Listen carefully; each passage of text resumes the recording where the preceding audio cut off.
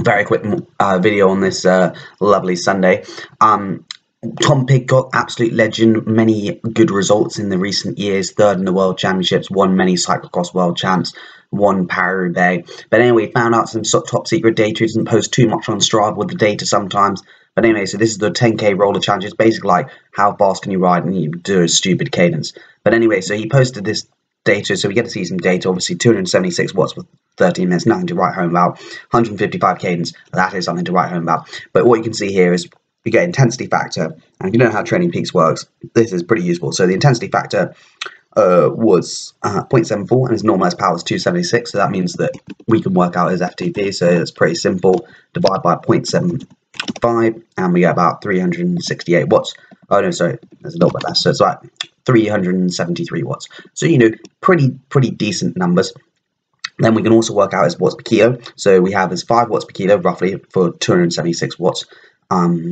So obviously all we need to do to figure out his weight is do 276 divided by 4.95, figure out his weight, 55 kilos, let's say 56 kilos.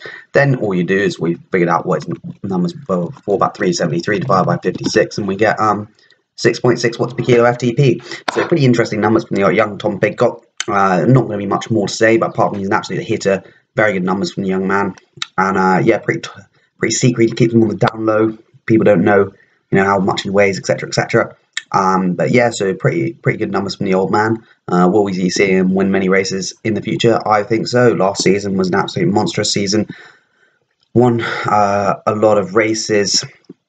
And cyclocross this year came second in the elite men's, I believe it was, behind the old Van der Poel. So that's pretty mega. And he's an absolute tiny lad. Won Paris-Roubaix under 23s. Was doing well in the Tour de l'Avenir before he decked it on a descent.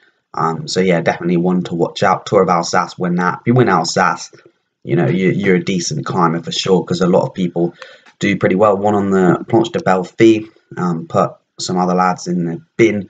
He's riding for CCC now, so obviously has got quite a lot of talent, the young lad. So anyway, cheers for watching. Hope to enjoy this little update video on old Tom Pidcock's power numbers. Who's he racing for this year? It's a Trinity Racing. It's Conti team, not Conti team, amateur team, but obviously he'll get invites for a fair amount and can ride for the GB team. So anyway, cheers for watching. I'll see you in the next one.